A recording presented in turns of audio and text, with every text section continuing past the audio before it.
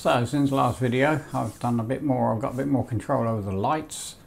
I've made and fitted a nozzle wiping mechanism, and I've got some doors. No back, no sides, no drawer front, but I've got some doors. So first off, the lights. Somebody has done a bit of an integration for Home Assistant for duet boards.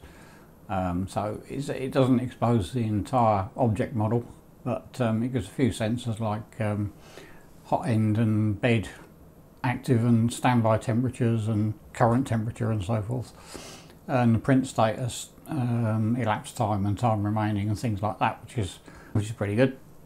But it also gives position in terms of X, Y and Z, which are 3 comma separated values. So I've managed to make a custom sensor from that, which gives me the Z position, which I've highlighted on this picture here.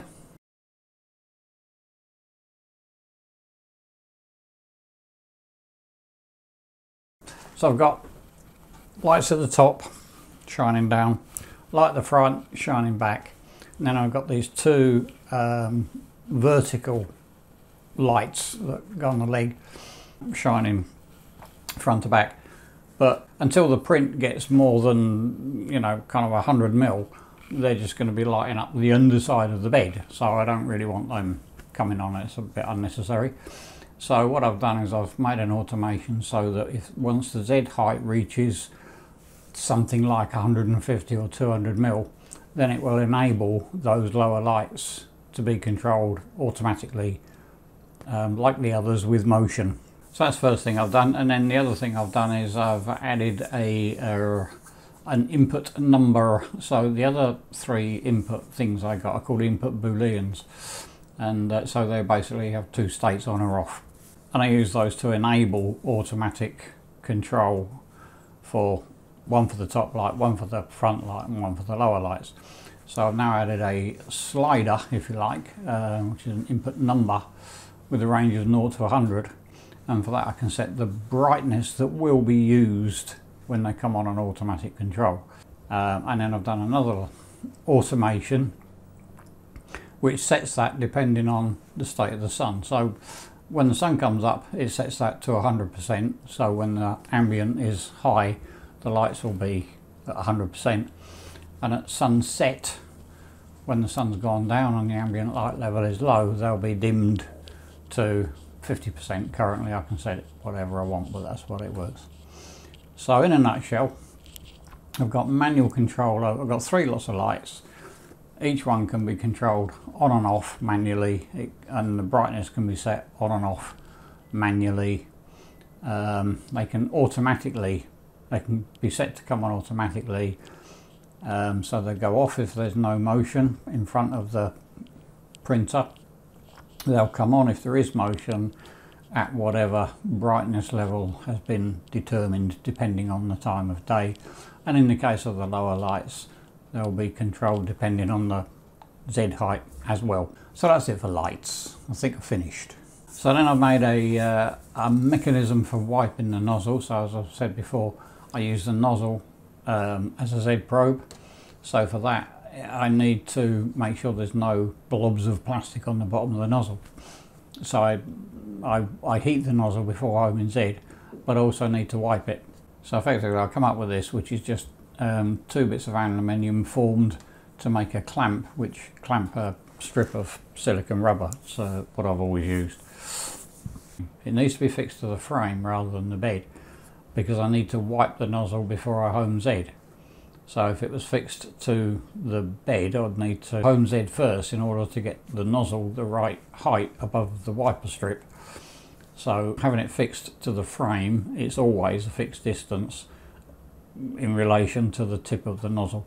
Unless I put a longer nozzle on it, of course, I'll change the hot end. But and then finally I've sort of tarted up the dashboard so it now looks a bit more like this, which is a bit more easier to read. The light controls are a bit smaller, don't take up so much real estate, as it were.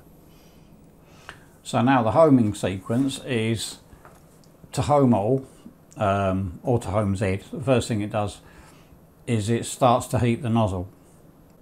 then it will home X and Y, and then it moves the nozzle to the front center of the bed while it's finishing heating the nozzle.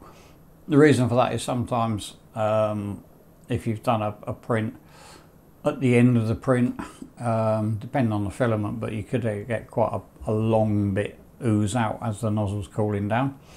So I like to move the nozzle to the front of the bed, and then if there is a big bit hanging off, I can get rid of that before I actually wipe the nozzle. If you just wipe the nozzle, there's a chance that that could curl up and stick to the nozzle rather than getting wiped off. What I haven't yet got around to doing, but I will do, is I spray the nozzles with molybdenum disulfide or some such. I can't remember. It's Molly Slip. Anyway, here's what the homing sequence looks like now. Done some videos of it.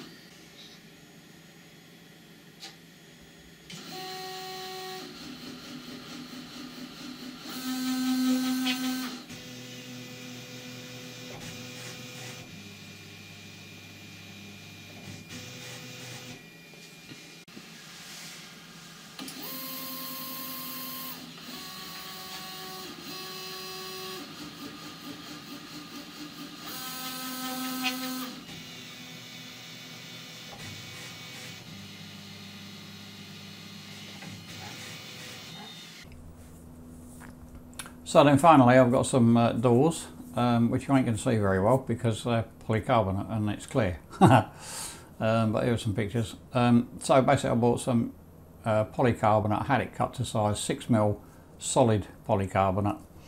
I bought some hinges which are very similar to an IKEA cabinet we've got. Basically they just clamp around the glass, or in this case polycarbonate, and got a little pin sticking up. So I've made a couple of brackets, or 4 brackets actually, 2 each side, to take those pins to form a hinge. And because the edge of polycarbonate can't be polished, then I put a rubber U-channel around the edge just to sort of tidy it up a bit and make a bit of a seal. So that's as far as we've got now. So I've ordered for the panels are on order. I've just gone for plain aluminium. It's about the cheapest thing I can find to make panels from. I'm just going for 1.5mm, which I'll just screw on. I don't know what that's going to look like. I might need to paint it or cover it with something to make it a bit more wife friendly, shall we say. But you know, they're fireproof pretty much, and it was cheap. I'll see what it sounds like. You can get sort of sound deadening pads that like for automotive, you stick them on the inside of your boot lid and your door and stuff like that to deaden it. So I could always stick some of them on the inside if it's still a bit noisy, or just see what it is. But yeah, so I'll get those built on a drawer front and some handles, get those bits and bobs sorted out, and it'll be finished, or as finished as a printer ever is. So that'll do for now, and thanks for watching. Hope you found something interesting in there. Until next time, bye.